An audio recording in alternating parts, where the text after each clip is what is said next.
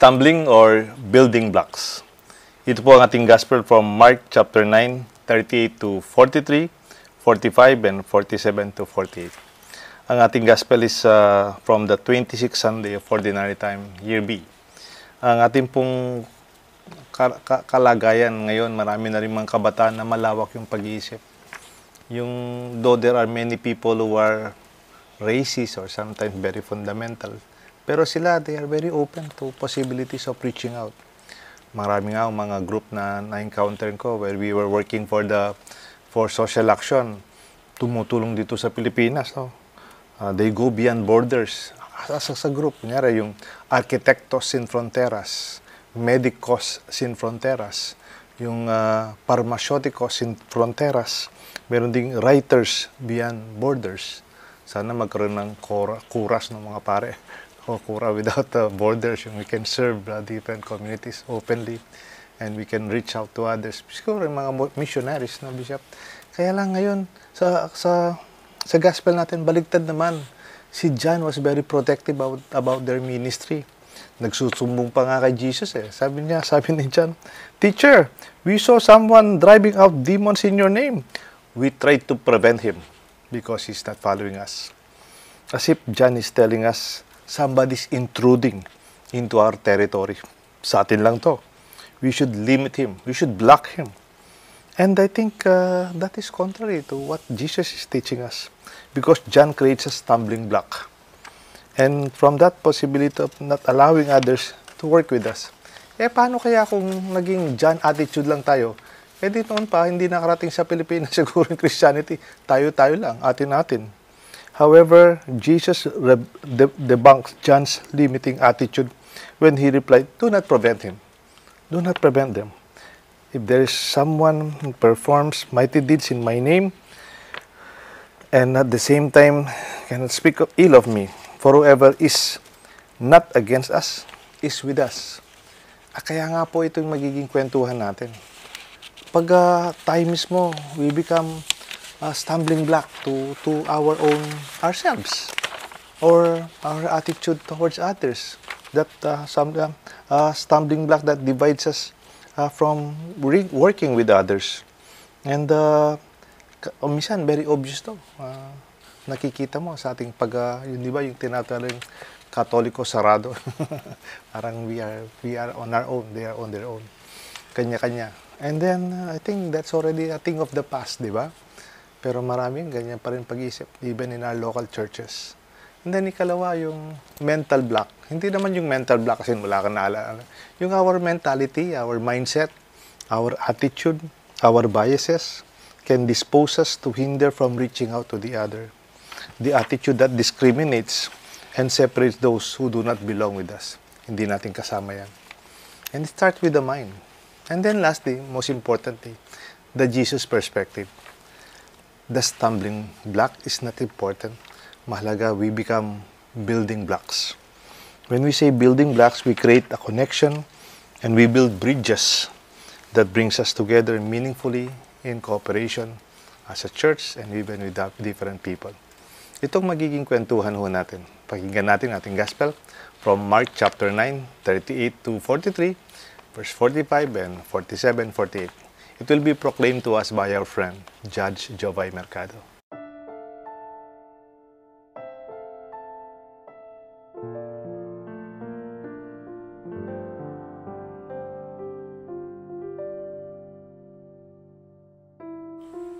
Pagbasa mula sa Ebanghelyo ayon kay San Marcos.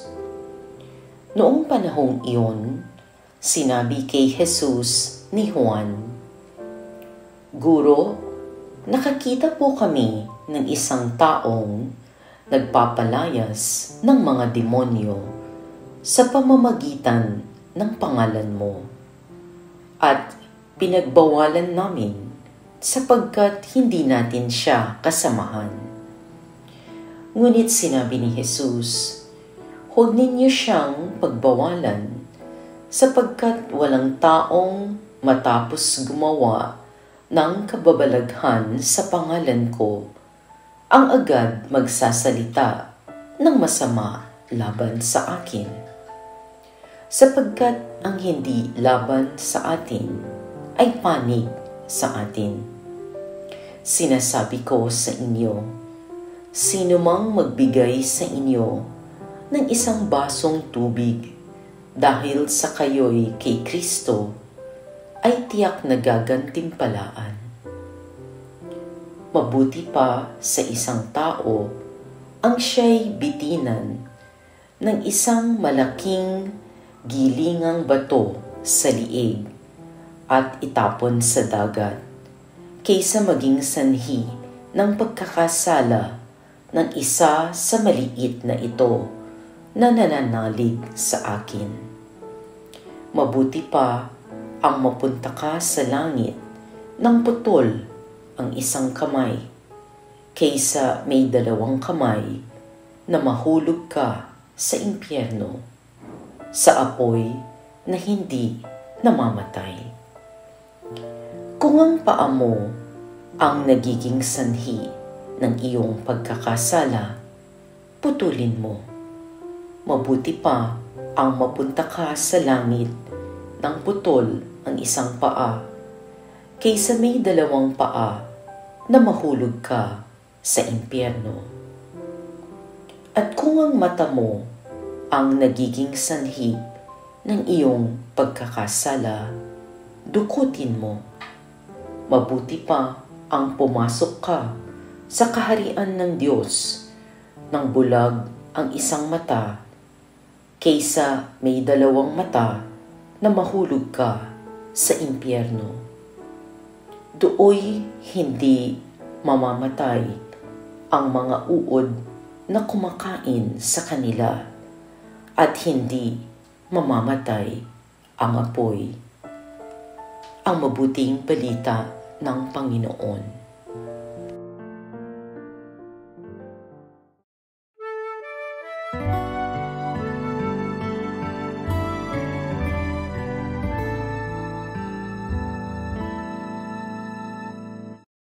Welcome to our episode at Men of Light, 26 Sunday of Ordinary Time, Mark chapter 9, 38, 43, 45, 47, and 49. Thank you to Judge Jobay Mercado for proclaiming the gospel for us. Ito po si Father Deo Galang. I'm very happy to be with you in a reflection for this Sunday.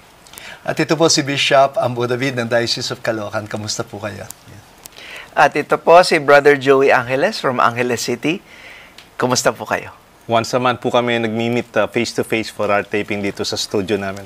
And we are very grateful to a family who sponsored, a group of companies who sponsored our new setup ng mga camera, tsaka switcher.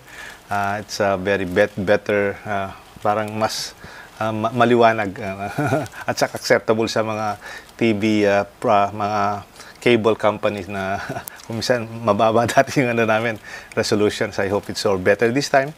At yung mga tumulong kay Father Jonathan na mag-purchase dito, and we are very happy and very grateful for this. Ang ating pong episode is about stumbling block or building blocks. Ang unang part dito, John is preventing another person who was not with us. Siguro hindi kasama sa 12. He was not chosen, but he was doing the same things. He was preaching and driving out them, but using the name of Jesus. He was with them in spirit. No? Pero John sabi, hindi natin kasama yan. He's not following. We should block him. We should limit him. Yung para bang territorial, di ba? Yeah. Sabi nila, we are very territorial. Kahit naman daw yung yung very natural sa atin. Kunyari, yung mga aso, they parang, uy, yung mga aso, they are protecting our house. Actually, territorial sila naturally. Ganon din yung lions, mga lions. Huwag kang pumasok doon sa lugar, kakainin ka nila. Even yung mga ibon, pag nasa isang halaman sila, pag nandiyan sila natutulog, hindi pwedeng makitira yung ibang ibon dyan, papaalisin nila. And that's territorial. In fact, parang sa ministry si John, he's also trying to be territorial. He's not with us. We should block him. We should limit him. Hanggang ngayon, kuminsan, tutupa ito kayo. No? Yes, yes. Alam mo, Father Deo, ito nga yung isa sa mga gusto talagang puntiryahin ni Pope Francis through the Synod on Synodality. Yung the spirit of inclusiveness. Lalo na Katoliko tayo. No? And people forget that Catholicity is about universality. It's about openness. No? That our God intends the salvation not only of our fellow Christians or Catholic, but of the whole world. Recently, di ba, parang nagkosta naman ng parang some people are confused when about what Pope Francis now said about other religions, yung ganun ba? As if we had a monopoly of goodness. Parang ganun, ba? Parang, so ito yung expanding the space of our tent, you know, ito yung the spirit of inclusivity, you know. Mga anak din sila ng Diyos, you know. And it was John the 23rd who was very insistent about this, especially you know, through the reform of the Church in Second Vatican Council.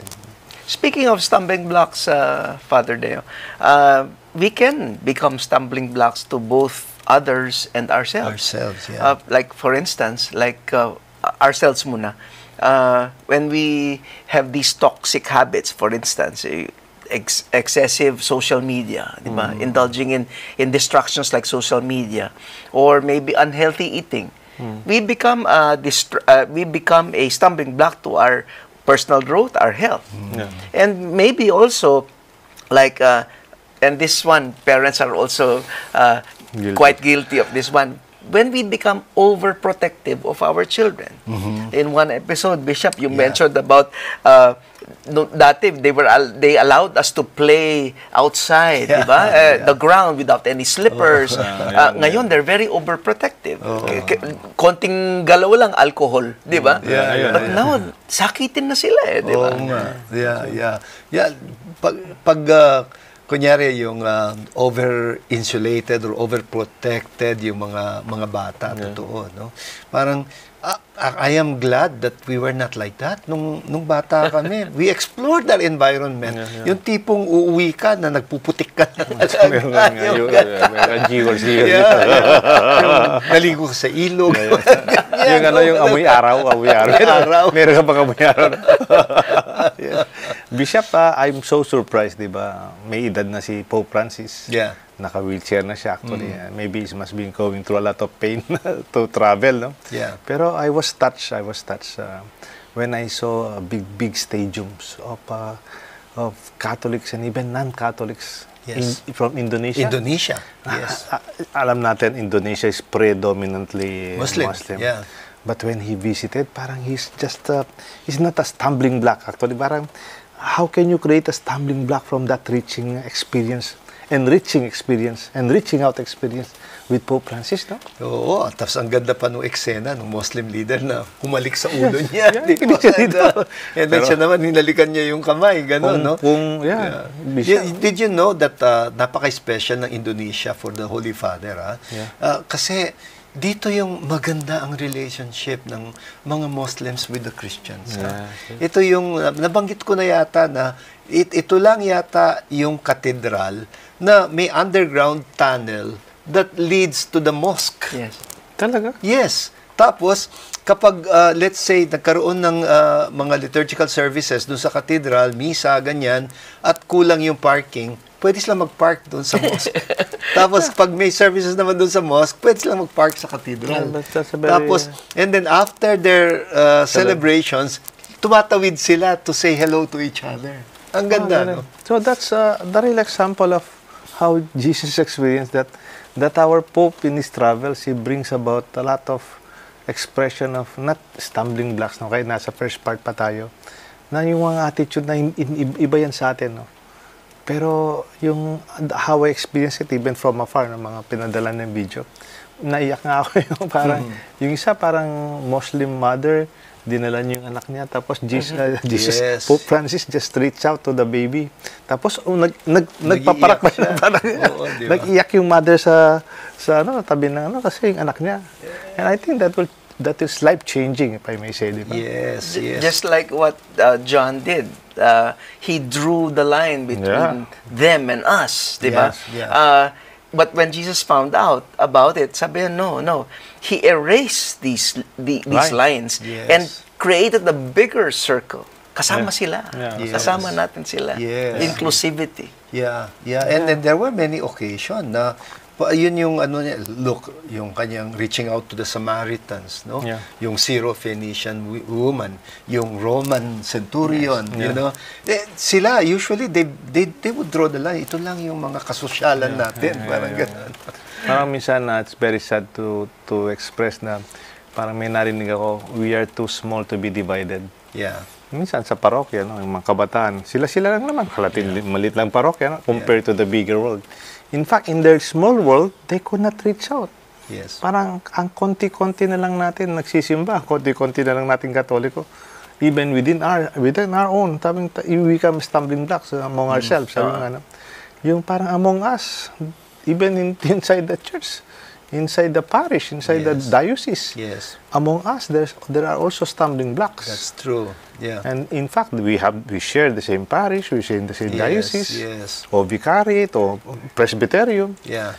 And then we don't see that line that connects us. That's true. At saka, di ba, parang kung minsan, akala natin yung the challenges to the church are always from outside.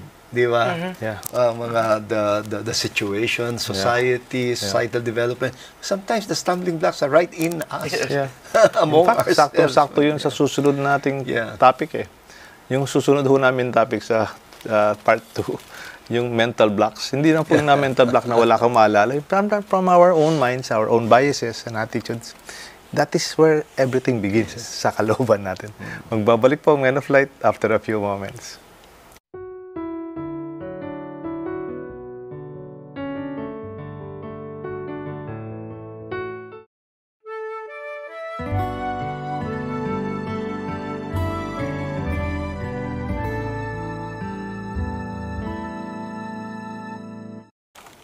Welcome to our second part of our discussion dito sa Men of Light, stumbling or building blocks from Mark chapter 9 and 39 to 48. Kasama pa rin natin si Bishop Ambo, habang kasama ho natin siya kasi pupunta po ng Rome for a month. Na? A month, yes. October, almost the whole of October. They are attending the synod, on synodality, second session. Second session. Yes. Yeah, so we pray for them. 4 po silang representatives ng Pilipinas. And of course, we will miss him.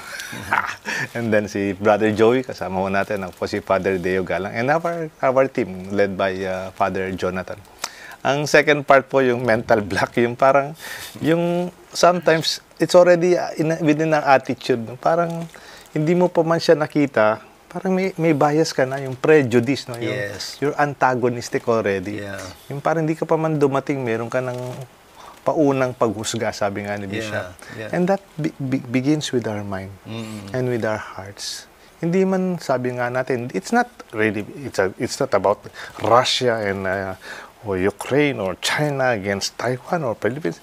It's also within ourselves. Nag-start yan. And then that even creates in our small world, no? Yeah. Sa pamilya, minsan, sa mga kakapatid, kakaklase, kakasama sa simbahan. Tayo-tayo lang. And then there's some kind of, it begins within us. Yes. Kung minsan, we're not even aware of them. Yeah. Kung akala natin, we're looking at reality and we're seeing reality objectively. But we don't realize that even as we look at reality, ni-interpret natin siya. Ito yung mga unquestioned presuppositions. Hindi ba? Yes. Dala-dala natin ito. Kung minsan, ang lakas nung the aspect of culture, upbringing, ethnicity, religion, yung mga ganyan. Minsan, they are like filters. Yeah, tama nga, yung colored spectacles. Parang colored parang spectacles. Parang dahil yung, may kulay, kaya nakikita ka sa kulay nitong perspective. Akala mo, pula ang daigdig. Hindi, pula yung eyeglasses mo. Parang gano'n ba? Very colorful. Until you become conscious na meron kang filters, and these are the mental blocks that you're talking about. It's an attitude, as you mentioned. It's something that starts in your head. And one of them is that need to be right all the time. Parang as if you know what you know more than the others. And you know what's best. That's why ipaglalaban mo yun, yung kung ano man ang naisip mo. That need to be right, you can see that in social media. They don't even know the whole story. They already start to comment and judge. Yes, that's right. Recently I was saying that to some, a person na parang alam mo kung minsan sa mga group chats, meron silang mga messages, ganyan. At kung minsan they are forwarded videos or mga ganyan, no? Now, in one particular instance, may isang group chat, nagkaroon ng misunderstanding, because they were reacting to each other's messages doon sa group chat. Tapos, nag-communicate ako, sabi ko, baka makatulong na when you have comments and you want to address them to particular individuals, huwag mo nang i-post sa group chat. You send a private message directly to that person. Talk to Kasi, the person. yan ang problema sa social media culture ngayon. Yes. That it destroys good relationships also. Yung Bishop, yung even our biases, kung minsan may nakita kong video, mga bata, babies, iba-ibang kulay. May Chinese, may American, may black, may brown. Naglalaro sila, mga babies. Wala pa silang ways of identifying themselves. Yeah, that's true. And then later on, maybe when we study, when we socialize with others, we become to identify others. Parang napaka-akmang-akma yung gospel natin last Sunday. Totoo. To unlearn what we already learned. Yes. Then dinagdagan ko pa ng konti, Bishop, to relearn. Yes. Relearn. To create yung parang antithesis na towards a new thesis, to discover something that brings us together in spite of our differences. Kung minsan we cannot even admit yung katulad nung nangyari last week, di ba? They just kept quiet. Jesus was asking them, what's the matter? Parang ganun ba? Parang you keep it to yourself. Parang, because dala-dala mo yun and you presuppose that's the right way to do things. Ganun, no? Until your attention is called about it. And katulad nung sinasabi natin kanina about the eyeglasses, you want to see the world as it is, baka kailangan mo nang alisin mo yung colored glass mo because what are the unquestioned presuppositions, mga haka-haka, kuro-kuro, that you've always taken as a matter of fact since bata ka pa, na para maintindihan mo yung sinasabi ng iba, kailangan be aware of them at isang tabi muna. At magtanong ka. Halimbawa, ako colorblind ako. Kunyari, hindi naman ako colored yung nakikita ko, pero tama ba to, itong kulay na to?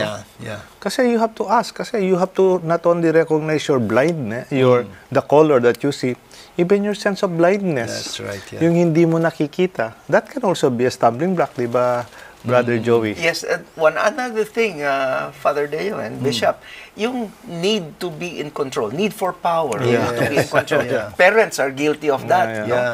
They want to control their children in every which way according to what they know is right. Or maybe even in the corporate world, leaders, because by virtue of their positions, alam na nila lahat eh. I mean, gusto nila, they have the tendency to micromanage, which stifles the creativity of others. That's good. You know what I find interesting dito sa, yung title na binigay mo dito sa second part, yung mental block. Kasi yung understanding natin na mental block ako eh. Yung tipong biglang blackout ka, hindi mo maintindihan what's going on. But you don't realize, no. There is something blocking your view. Yes. Parang ganon. Blocking your mind. So, if only you are aware of what is blocking your mind, you can do something. Yung unlearning and relearning, di ba? That's true. Ganon, no? Kaya, yung attitude natin ngayon, in spite of the fact that nabibigla ako, in spite of our modern technology, our awareness in the modern world, pero ang dami pa rin isms eh. Ang dami pa rin mga fundamentalist na up to the point, sometimes to the extreme. Yung, halimbawa, sa ibang lugar, if you are Asians, you are not appreciated. Or you are a man of color, you are not appreciated. Or you're not the same. Parang, I hope, parang sa mga next generation, they could go beyond that, no? That's true, prayer natin. Because it starts again with the mind. And Jesus addressed that. Parang hindi niya pinalagpas. That's right. From that last gospel, when they are talking about the greatest among themselves, and then this time naman, yung control na sinasabi mo, may pumupunta, may pumapasok sa teritoryo natin. Control natin to, wag natin papasukin, di ba? Kasi they might even take advantage. Sila yung maging great, hindi tayo. Actually, malaking issue to ngayon sa Amerika, di ba? Talaga? About immigrants, about, di ba, yung attitudes ngayon, very big political issue, hindi ba? borders. it makes you sad that the people are forgetting that one of the most multicultural societies is the Yes. American society. Correct. Yeah. Who is the American? For example, di ba? About the original Americans are the American Indians. Di Yeah, ba? yeah. Parang yung white Americans, saan ba sila galing? Galing ng Europe, galing kung saan-saan. Ganon, no? So parang, you don't realize that this is very enriching. Yeah. And once you develop an attitude na, oh, ang migrants, nanakawan ka niyan. Ay, ang migrants, mawawalan tayo ng trabaho dyan, yung gano'n ba? And Pope Francis is addressing that bias, especially against migrants, no? Yeah. Oh, ang ganda ho ng kwentuhan natin.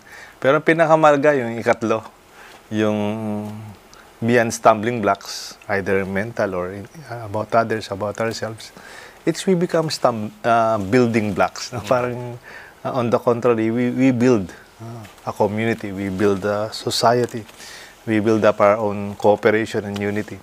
And that is where Jesus is leading us. Babalik po ang Men of Light.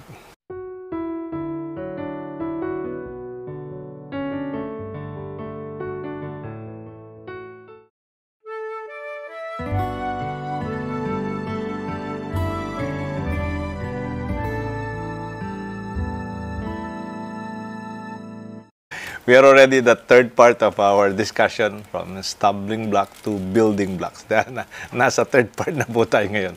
And this is the most important part of our discussion that Jesus maybe nudged on John and said, that's not the way we look at others. If they are not against us, they must be with us. And if they are with us, let us work with them. Let us not antagonize them. Let us not timid them. And that building block already is also being proclaimed to us by our present Pope, no? Pope Francis. Yung mga Pope, kung saan title po nila, yung they are ano ito, yung parang anong term na yun? Pontifex Maximus, Maximus, the supreme bridge builder. Builder. Yeah. Parang hindi naman po siya contractor, no? Pero yung, they create bridge from different nations. Yung ginawa niya. That's right. Punta po siya ng Indonesia, punta siya ng Guam. Yes. Punta po siya ng Singapore. Yeah. And I'm surprised even at the time of pandemic. Yeah. Tapos masakit yung hip niya. Nagpunta Yes. sa isang imam sa Iraq. Yes. Of all places, no? Yes. And then, wow, sabi ko, that Pope is really a Pontifex, Maximus Pontifex talaga.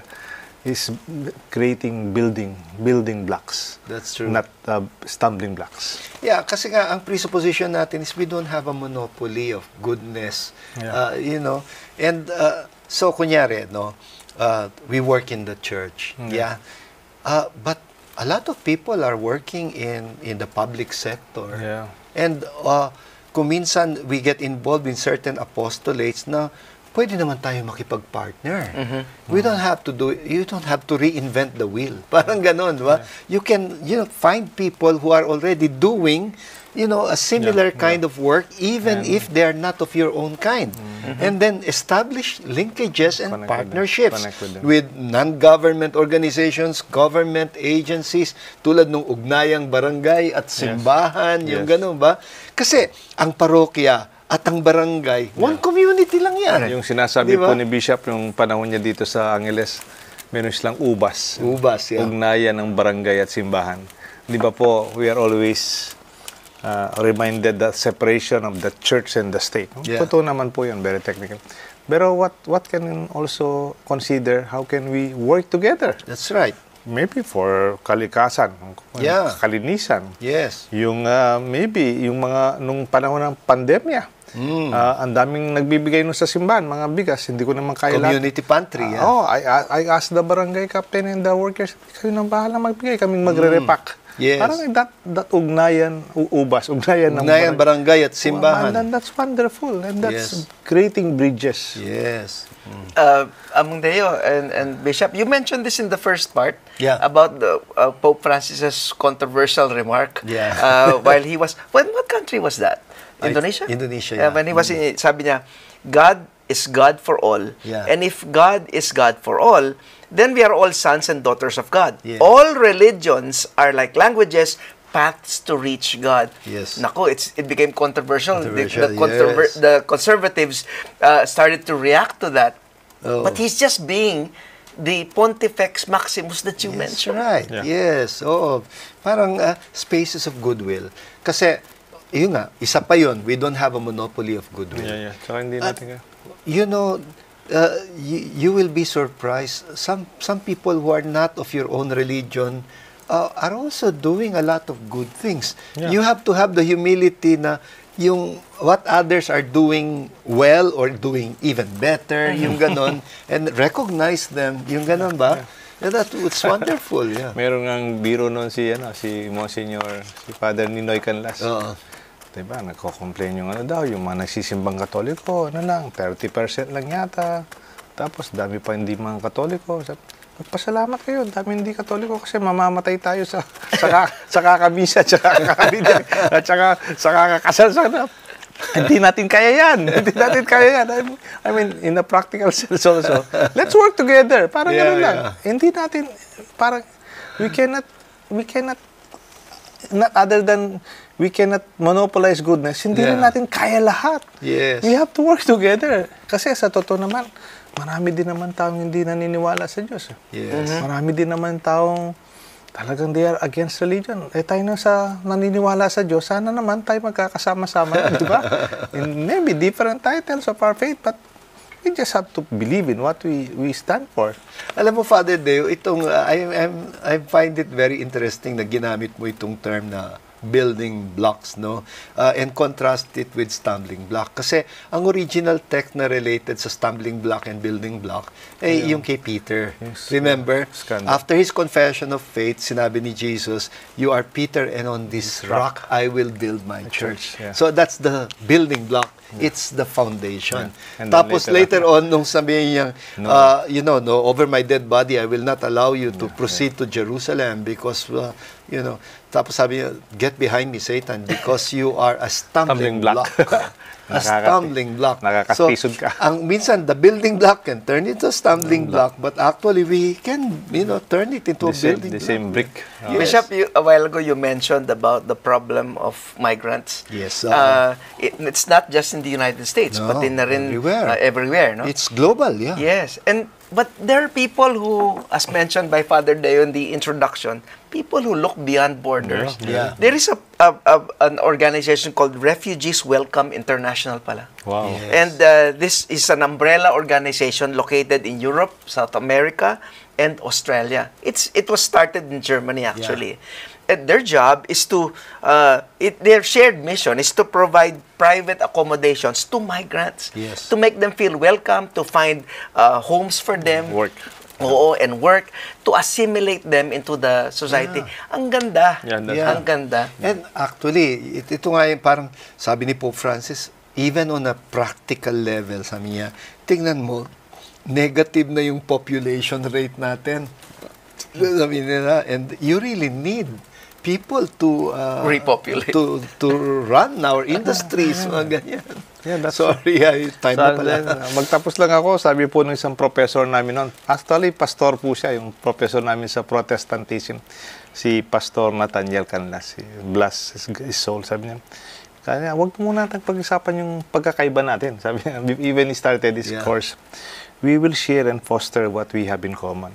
Yeah. I remember the words of Saint Pope John the 23rd when he was in the opening of Vatican II. Sabi niya, we looked to what unites us and to find our common humanity. Yes. And maybe that is where we start, and there's where Jesus is leading us to become building blocks. Magbabalik po ang Men of Light. We will be reading our messages and our birthday greetings and the prayer of Brother Joey Angeles.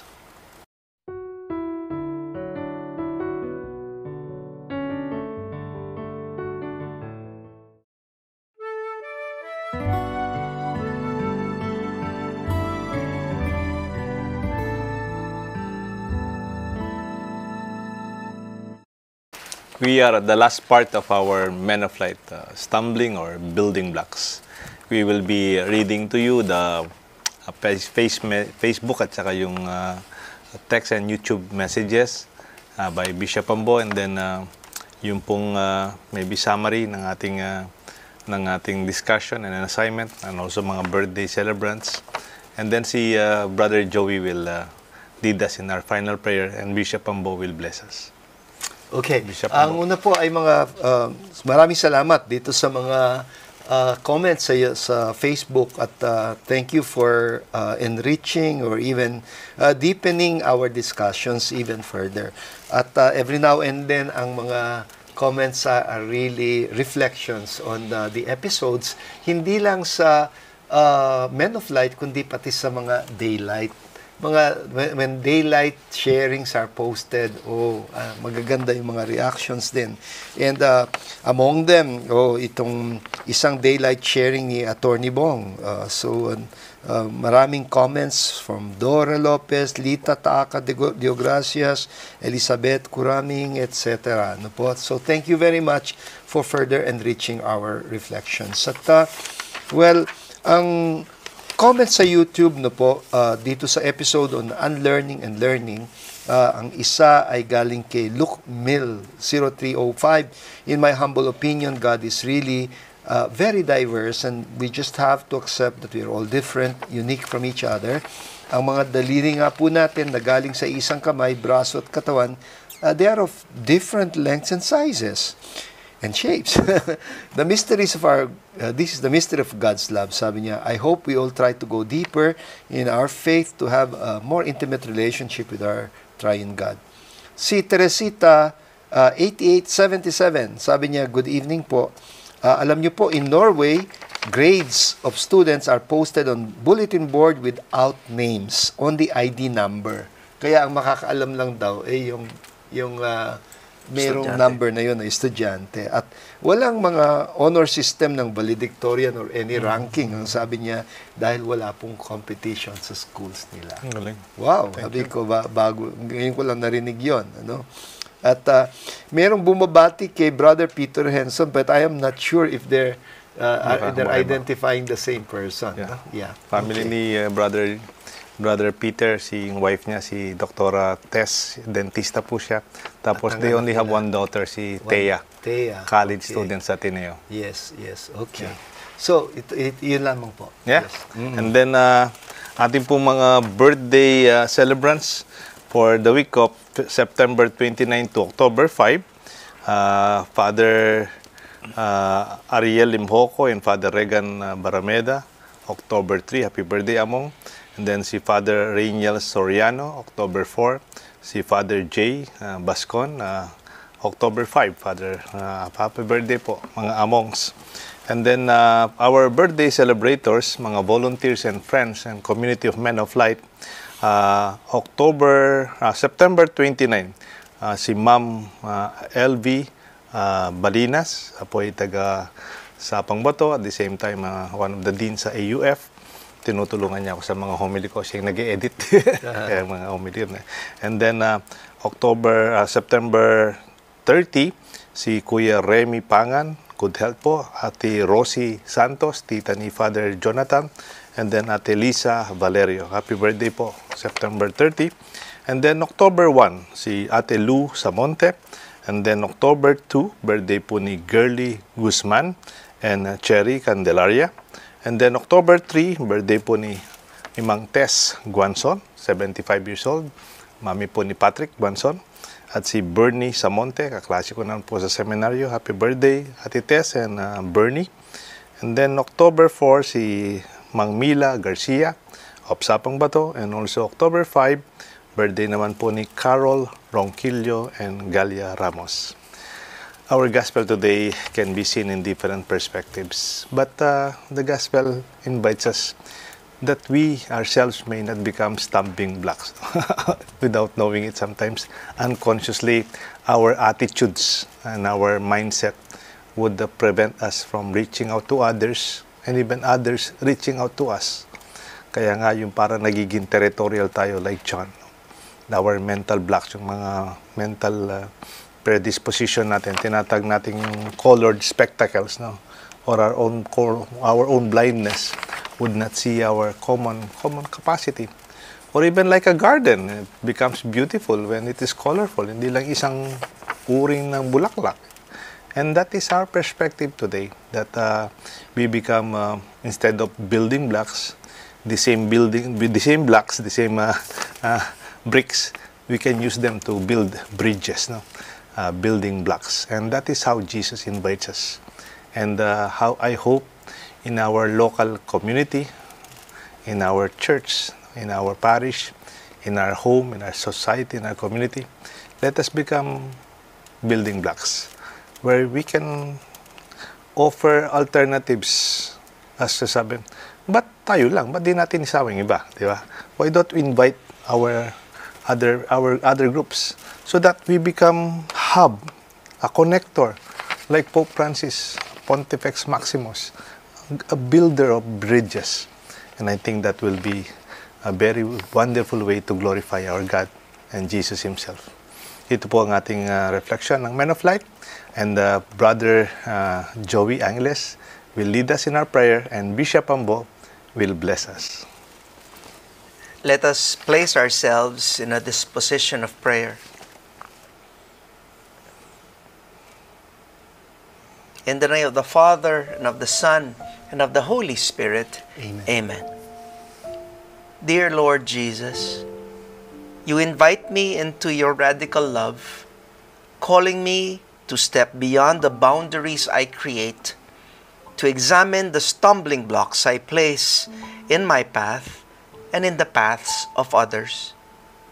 Your word today is a call to healing, reminding me that while the journey towards wholeness is difficult, it is necessary. Lord, I confess that, like John, I sometimes block others from doing your work because they do not fit into my expectations. I build walls when you ask me to build bridges. Forgive me for the times I have judged or excluded others simply because they were not one of us. Open my heart to see beyond divisions and embrace your greater plan of love. For anyone who is with you is truly for you. You spoke of cutting off what causes us to stumble, not as a punishment, but a path to healing. Give me the courage to face the hard truths about myself, where I cling to pride, selfishness, or fear. Help me let go. Where my hands, feet, or eyes stray from your way, grant me the grace to realign myself with your love. Help me to recognize when I block others, not just with my actions, but with my thoughts, when my biases and judgments prevent me from seeing the goodness in them. Lord, I want to be a building block in your kingdom. Let my life, my actions, and my heart be instruments of unity, fostering cooperation for the common good. You call me to be part of something greater than myself, to serve with humility and to work for the salvation of all. Teach me to let go of my need to be right, my desire to control, and the fear that keeps me from loving fully. May I live as you did, welcoming all, celebrating our shared humanity, and working toward healing and peace in the world. Thank you for your love that never gives up on me, even when I stumble.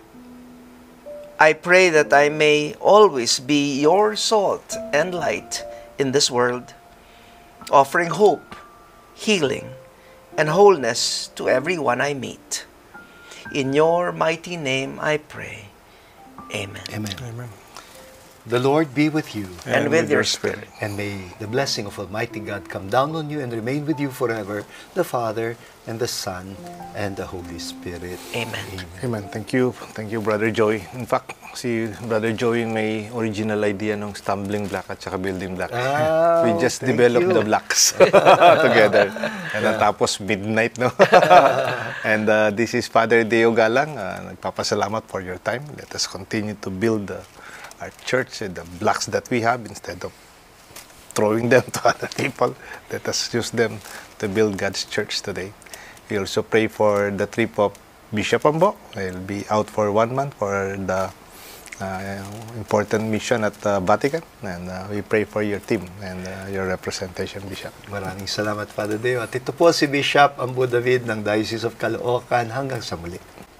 At ito po si Brother Joey Angeles. Shine the light of Jesus.